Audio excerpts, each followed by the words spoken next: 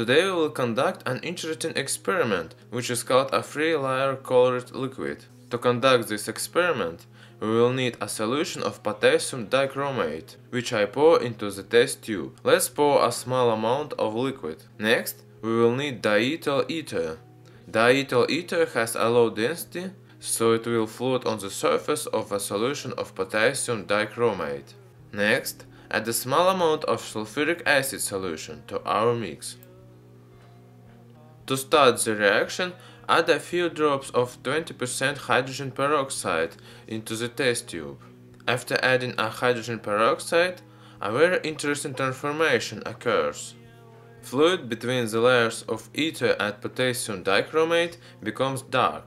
When potassium dichromate and hydrogen peroxide react in acidic environment, an unstable compound is formed, chromium oxide peroxide. That compound decomposes immediately into an aqueous solution and gives the middle layer of the liquid a dull color.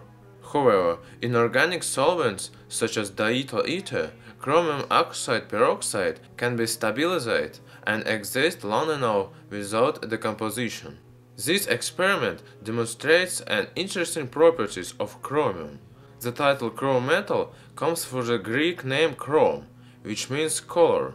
Such title name was chosen because different chromium compounds, depending on the degree of oxidation, can have almost all colors of rainbow.